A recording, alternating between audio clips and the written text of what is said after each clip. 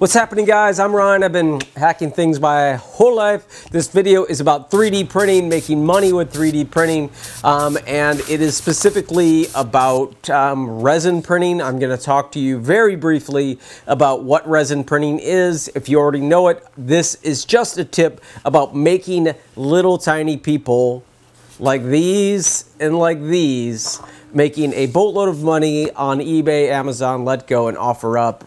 I'm going to talk about that right after this. Thanks for being here.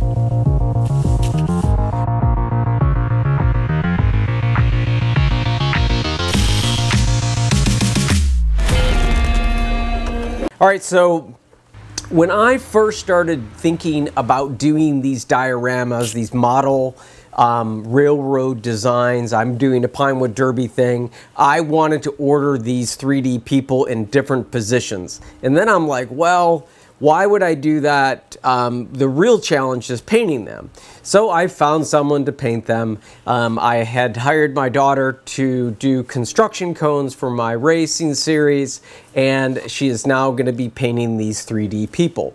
But then I started to think about, as I went through this process, about how much they actually cost.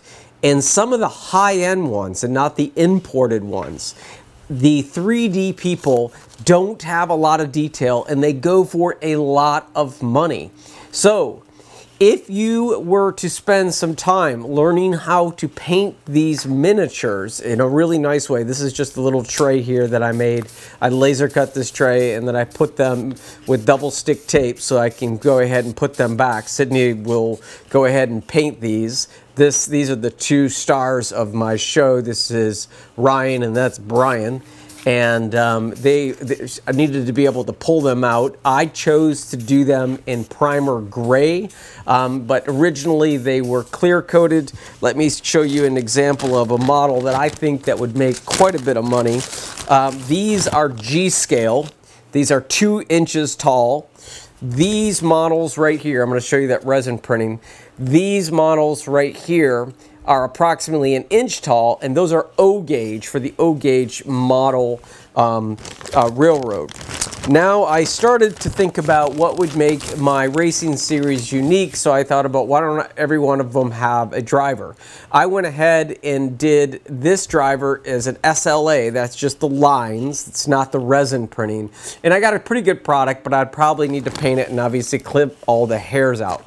I'm not very particular about 3D printing in terms of that, until I start selling a product, but this is something I'm really interested in creating these scenes because it has a really cool storyline to it.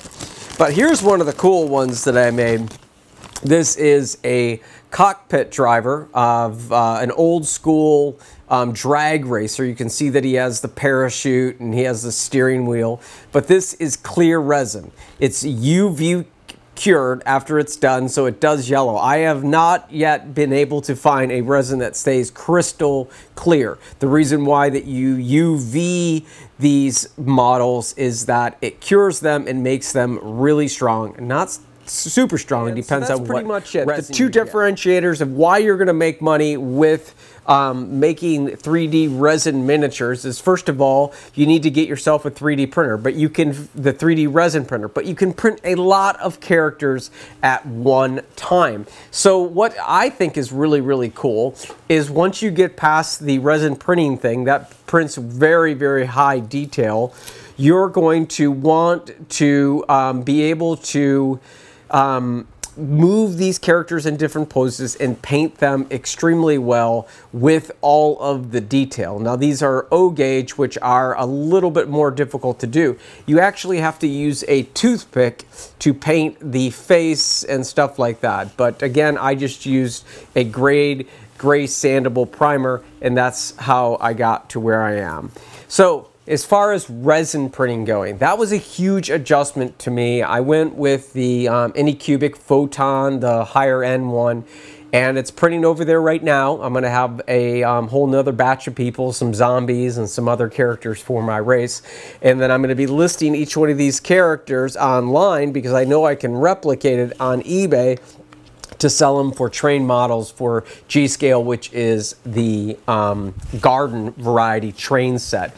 Now here's what's interesting is once you get this model correct, you can just scale them up or down inside of your photo slicer. So if you're using a Photon Anycubic, the resin printer that I use, then you would just use their slicer, which is pretty good. MakerBot or Prusa or whatever printer that you're having, you're going to be able to scale those up or down.